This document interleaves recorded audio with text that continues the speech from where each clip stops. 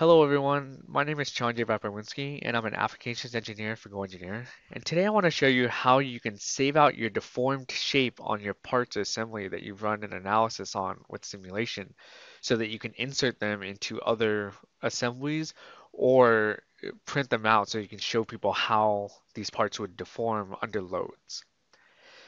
Now here I have a turbine blade that I've run an analysis on, and I've actually tried putting on a 30 millimeter displacement along an edge, and this is the overall deformed shape that I have from this 30 millimeter displacement.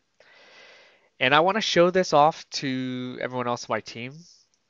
So in order to do that, what I would need to do is I would need to save out the deformed body. Now to do that, we have to come over here to the results folder, right click the results folder, and you'll notice that there's a create body from deformed shape. So I can save it as a configuration within this model, or I can save it out as its own individual part file and give it a specific name for either for the configuration as well. If I'm running a nonlinear study like I am here, I can plot it at a specific time step when doing this as well. And if I look at advanced export options, I have a couple different methods I can export it at. I can do it as a SOLIDWORKS body, a tessellated body, a surface, or even a mesh.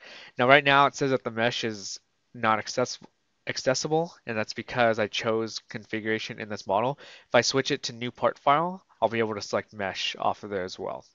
But I'm just going to go ahead and choose configuration in this model and click the SOLIDWORKS body. And when I do that, I'll close out because I've actually already done this already. What I'll do is let me switch back over to my model. This is what it looks like before it's deformed.